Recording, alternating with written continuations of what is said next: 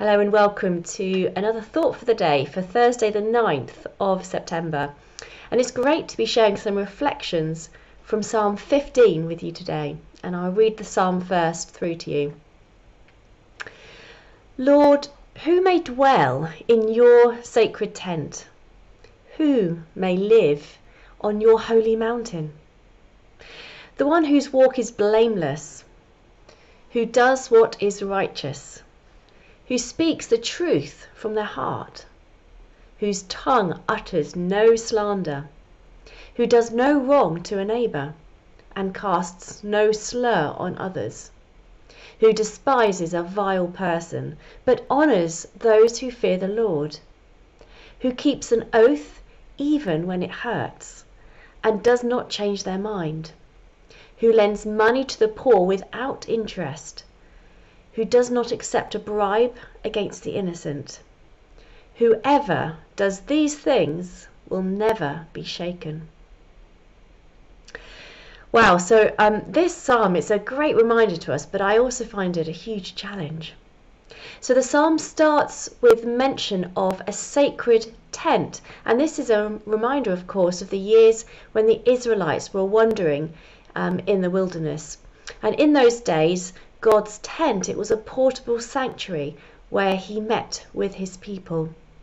And then God's holy mountain is a reference to Zion, where the magnificent temple was later built, and that was a permanent place for people to come and worship God. So this psalm is asking a big question: who is allowed, who is worthy of meeting God in praise and worship? So as I said, this psalm, it hits me as an important reminder and a massive challenge.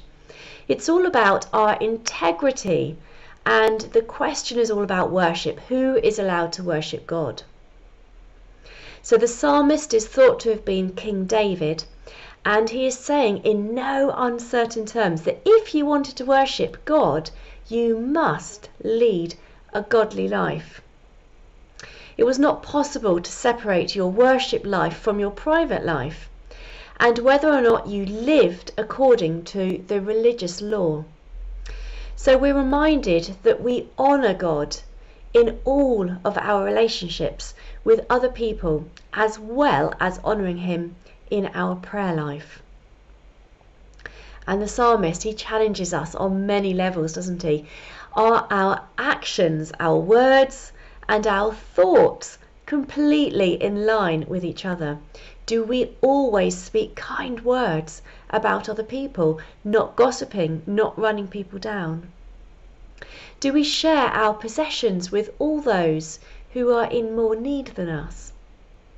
These are challenging questions, but apply to us as much now really as they applied to the worshippers in the days of King David. Of course, today, with Jesus living in our lives, we can meet with God anywhere and at any time. Jesus has made it possible for us to have a much more intimate and personal relationship with God than the people of King David's time.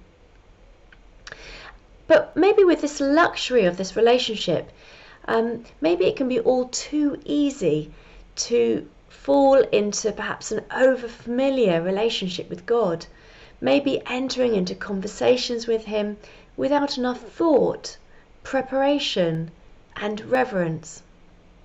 So although we might live in really different times to when this psalm was written, it's such a good and important reminder to all of us. When we approach God in prayer or worship, whether that's in our church or at home or on a walk, are we honouring God throughout all areas of our lives? Are we honouring God in our relationships with all people?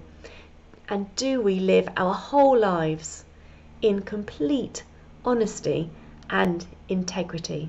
Because this is what King David is saying is so important when we come to worship and to give praise and prayer to God. Amen.